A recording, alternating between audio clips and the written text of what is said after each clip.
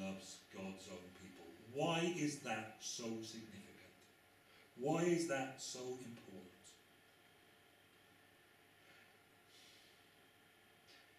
Do you know, most people cannot believe that God loves them. Can't believe it. They just don't get it if you tell them God likes them. Most people certainly can't believe God likes them, so they think we're fantasizing when we say God loves them. Off with the fairies, that, isn't it? And you may even have come in here this morning, you know, it happens a lot. Even as a believer in the Lord Jesus, convinced of your own sinfulness, quite right. Humbled by this week's failures, absolutely. And you come in to sit with us, we all can come in here very easily, we sit there slightly guilty, slightly crushed, slightly cold. True, it's all true. But I was right the first time, you know, it is astonishing that God does like you more than that. God passionately loves you with all that. Some crap going on, am I allowed to say that? With all that stuff, he loves you.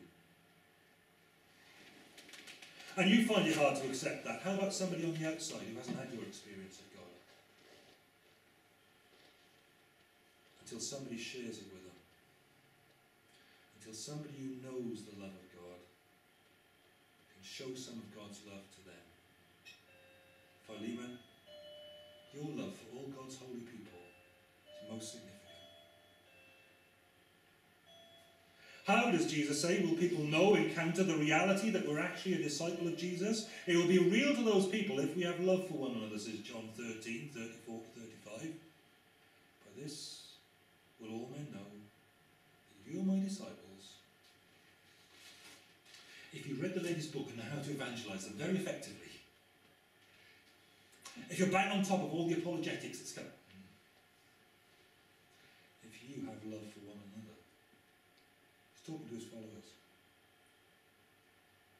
By this all people will know that you're my disciples if you have love for one another. Why would people want to go to church if they thought it wasn't for real? An awful lot of them, you know, truly believe this stuff we do today here is fantasy. Unless somebody shows them how real it is. How will it show them it's real, says Jesus? By the love you have for one another.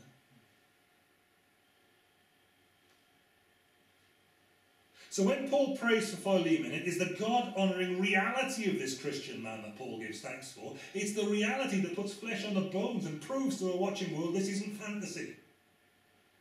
It's the love you've got for all God's holy people. Here's how the genuineness of Christianity drives out the false charge thrown at us that we are fantasists. Oh, hallelujah, says Paul. Philemon loves all God's set-apart people.